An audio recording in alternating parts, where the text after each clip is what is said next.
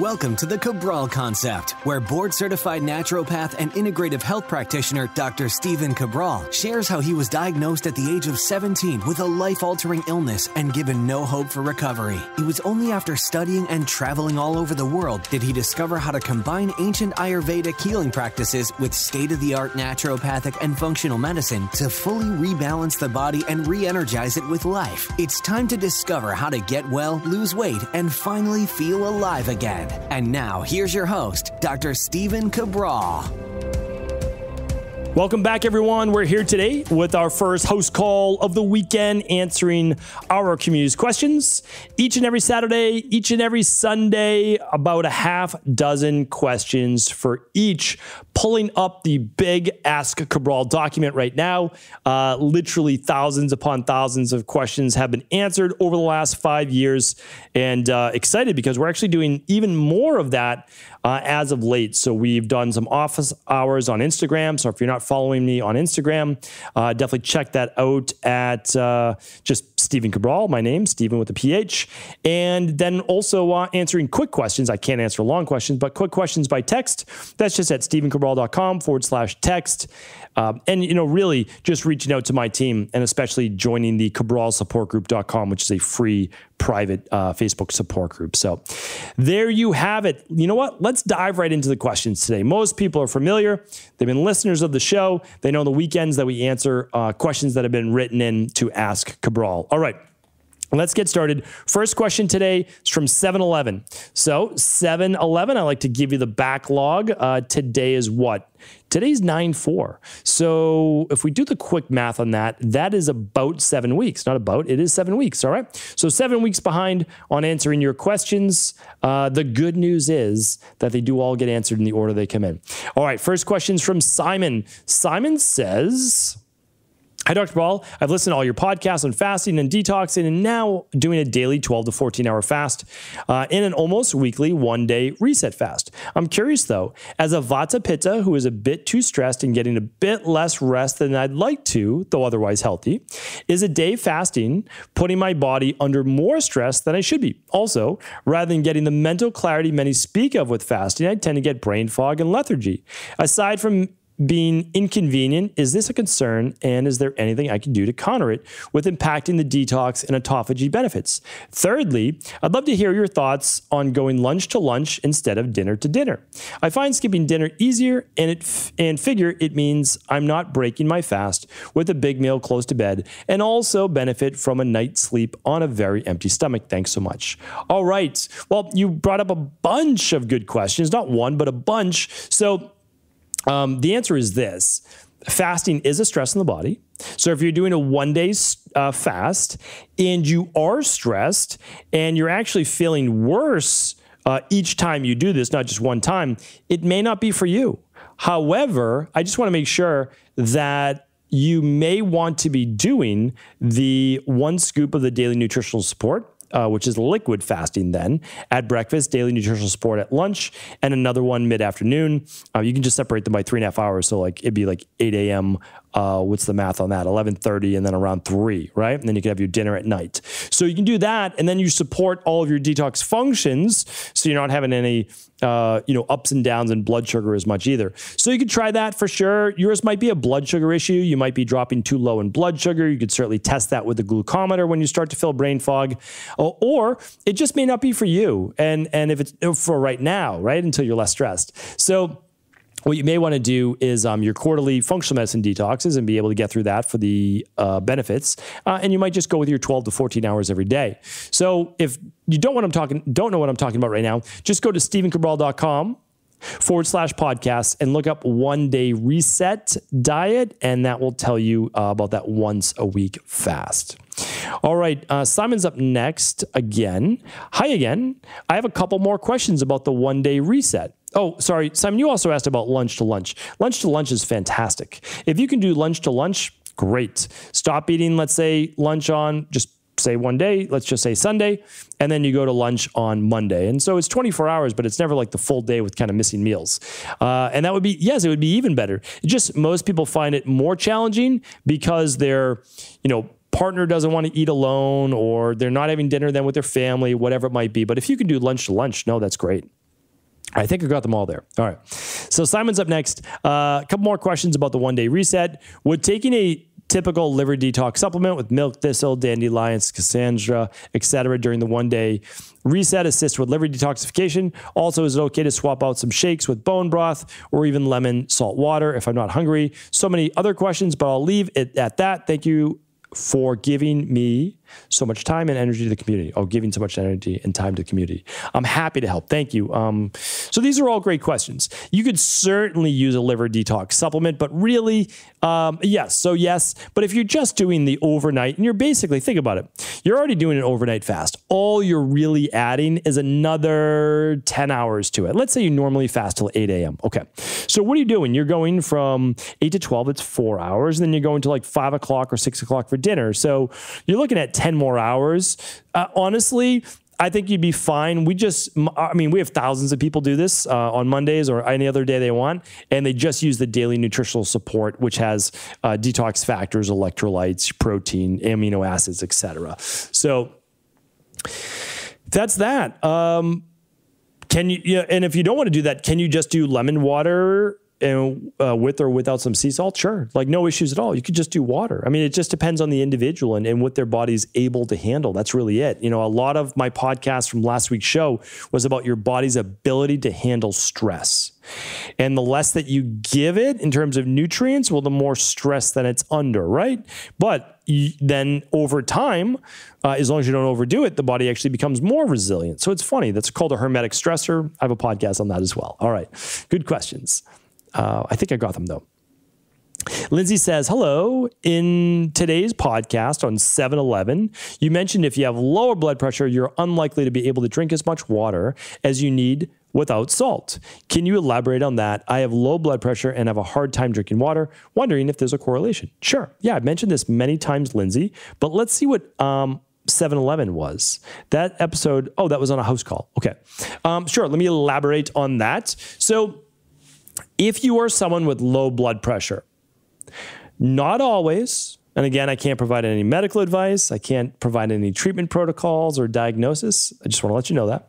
But what I can say is this, many people are low on salt, they're low on sodium, meaning their body's functional levels of sodium. Do you have enough sodium to keep your heart beating? Of course you do, no doubt about that, right? However, a lot of people with low blood pressure, they feel like they have more energy, their brain fog lifts, they have more zest, more ambition, more vitality if they have low blood pressure and they add a little bit of sea salt to their water. And the reason for this is that salt, sodium, does help to balance blood pressure. It keeps it at a nice higher level. A lot of people say, oh, when you have high blood pressure, you need to eliminate salt. Well, there are certain individuals, genetic-wise, that are more susceptible to salt. However, salt is never an issue if you drink enough water and you have it balanced with potassium. I repeat, salt is an issue only when it's not balanced with enough water to push out whatever isn't needed, as well as potassium, which balances sodium. Magnesium is another cofactor, but we'll leave that for another day. So, Lindsay, you might be someone that's low blood pressure and potentially even low blood sugar. So let me add a little bit to that. If you're low blood sugar, like 75 and below, below 70 is technically dropping into lower blood sugar, and you add more water to your blood's about 90% water, the plasma, then you're further diluting your blood and your blood sugar is going even lower. Medical doctors will never tell you this. They've never been taught this, but it is it's not common sense for sure. But from a physiological perspective, you can see easily how this happens. So again, I see remarkable turnarounds when people sip smoothies, right? They have low blood pressure, low blood sugar. They might add a little sea salt and they're good to go. So I mean, again, it's for each individual. I can't tell you exactly what to do, but if you have low blood pressure, most people can add a little sea salt to their water just to taste. How much people say just to taste. Whatever feels good for you. When it's too salty to taste, you know you've added too much salt. So start with less. All right, Megan's up next. Hi, Dr. C. I've been going back through previous shows, and there seems to be a fair few that mention C-sections and aftercare with scar tissue and whatnot, but I couldn't seem to find any that look at how to prep the body before having a C-section to help support the mom and the baby. Also, did you have any tips thoughts about exposing the baby with the mother's bacteria to try and help support the baby's microbiome that it will be missing, not coming through the vaginal bacteria, and anything else that the mom can do in preparation of a C-section birth? Thank you so much. All right, yeah, this is a great question. So here's the thing. Everybody, hopefully people that have been listening to the show know that I don't recommend anything unsafe or even potentially unsafe during pregnancy, which means that I don't recommend very many herbs, not that they're unsafe, but we don't use herbs. Herbs are medicine. We don't typically use them during pregnancy. We use our vitamins, we use minerals. I've given you the whole protocols before for women and pregnancy. Typically, I recommend daily nutritional support. I recommend 500 milligrams in addition to that of methylfolate. I'm typically recommending a food-based iron, daily probiotic, some omega-3, and that's pretty solid, right? That's gonna be good. So now, tips like to prepare yourself for a C-section. There's not a lot that you can do to prepare yourself for a C-section, the actual area, except you can be moving your body more, you can be exercising, you can be taking good nutrients, your vitamin C, your zinc, not high amounts, but the normal amounts that you should be taking. And that's going to allow you to heal better and faster. That's clinically proven. Exercise, good nutrients are going to help you heal faster. Okay, so that's that part. Now, should you expose your baby to maybe some of that vaginal-based bacteria when born after a C-section? It's an interesting idea because that is what happens. Basically, a baby's moving down the vaginal canal and it's swallowing bacteria. It's being exposed to the bacteria on its skin on the way down. Could you expose the baby to that? It's a good question. I don't know why I've never thought of that before, but it's definitely a first. So I appreciate you bringing that up. This is from Megan. So appreciate you bringing that up, Megan. And I can't say yes or no right now because I'd want to research that first. It seems like it makes sense. But I can't say yes right now without me going back and researching. So I hope you understand that I only give you advice that I know to be true, that I've seen work in my private practice, and that I believe to be safe. All right? But I like the thought process. All right. Megan has another question. This is our, fifth question today.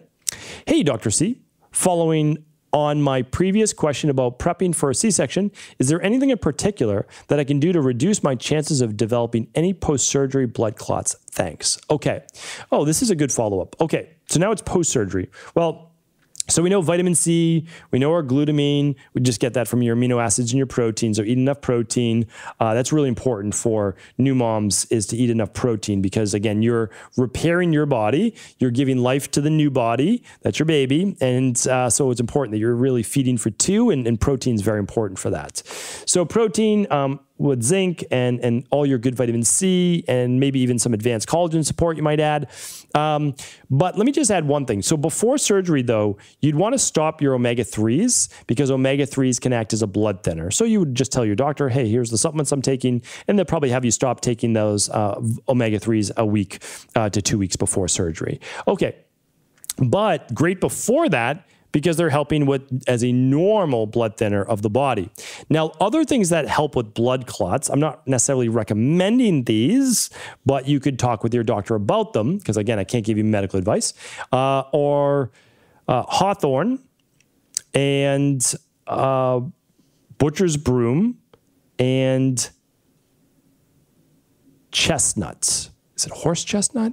Horse chestnut, butcher's broom, hawthorn are great natural, I can't say anti-clot, but they're great for the blood and circulation and the veins as well. So you could look into those and that might be helpful. But besides that, we're kind of getting into medical advice territory, and I can't provide you with medical advice. But a healthy body, again, going back to exercise as well. All of these things are great for circulation. And after surgery, whenever you're able to get up and start moving, get up and start moving. If they allow you to, make sure that you are not lying down in that hospital bed all day, long. Get up, move your body, get that blood flowing. Every time you take a step, what happens is the gastrocnemius, which is the calf, pumps blood back up to the heart. This is very important for post-surgery blood clots, etc. All right, good questions. And Nick's up next, and believe it or not, that's our 6th question. Hi, Dr. Cabral. Love the podcast. I'm writing to you seeking help from my wife. She has a long history of mental illness, schizophrenia, psychosis, catatonia. She spent 3 weeks at the psychiatric hospital last winter, spent 6 months in psychosis without any help from medication. She started working with a functional medicine doctor last summer that ran a stool test, and she suspected a parasite. She was prescribed certain medications. Put her on SBI Protect, immunoglobulins. Within a couple of days, started coming out of the psychosis. Over the last few months, she started having another setback after stopping the immunoglobulins, started getting brain on fire feeling, a lot of head fullness and pressure. We ran the Big Five and confirmed she has some elevated candida, aluminum, and TPO antibodies close to 500. She's currently on the parasite protocol and then the limited yeast and heavy metal detox. She's about to undergo a lumbar puncture to test for NMDR receptor encephalitis.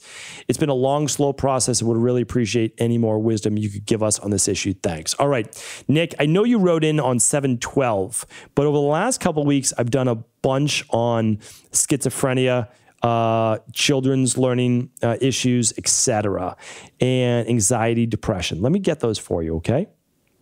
So let's see here. Oh, here we go. Episode 2020, how gluten and glutamine cause learning disabilities, autoimmune issues, and neurological damage. And it's on glutamate, so you want to check that one out for sure, Nick. So it's on glutamate, not just gluten. And in episode 2027, the dangers of yeast and why it may not be a superfood. And that's linked as well to schizophrenia. So this is really important because you gave me a lot of information. If immunoglobulins help that you add them in, well, then for sure there's an immune issue, right? Not enough secretory IgG. And also there's most likely gut permeability. So you're doing the limited CBO, you might want to do the full CBO. I can't tell you to do that. Definitely work with your practitioner. And if they said that, then listen to them. But then you're going to want to do the most likely the CBO finisher. However, the CBO finisher has glutamine in it. And if there's a breakdown in your wife's glutamine processes in her body, then the glutamine might exacerbate issues. It's rare, but again, it's possible. So in that case, you'll just use zinc carnosine, and that will be helpful. But believe it or not, if you have a glutamate issue, things like bone broth will exacerbate it, okay? Really, really important that we help seal up that gut wall. And we do these functional medicine detoxes, the heavy metal protocols, things like that, but also really watching for food sensitivities. Anything could be a food sensitivity. It could be lectins, it could be oxalates, it could be glutamate. So you just have to find out what your wife's triggers are and do less of that. Once you find meals that work, you keep doing them, even though it's boring, and then you begin to slowly add in other foods to see if that's on the okay list or if that begins to fill up the rain barrel. Remember, all of this is basically the rain barrel effect. When it overflows, we have the psychosis. When you're low, you can kind of get away with things, even if they're not the right foods for you, but then you eat that too much too often and it overflows again. So, Nick, I feel for you. I understand where you're coming from. But again, with enough time, enough effort, enough patience, you'll be able to get there. So I wish you all the best. Thank you so much, everyone, for tuning into today's show. I'll be back tomorrow answering 6 more of our community's questions. Have an amazing weekend. Thanks so much for just tuning into today's show. And before you go, I want to make sure that you know that for the very first time ever, we are running a big 21-day functional medicine detox. So if you've been looking for a full body reset, a whole body reset in order to improve your sleep, improve your mood, lose a couple pounds, decrease the inflammation, rebalance hormones, get rid of those food sensitivities, and really feel so much lighter, so much more energetic just at the end of the 7 days, but hopefully you're continuing on for the 21 days. Well, that is what we have going on this September.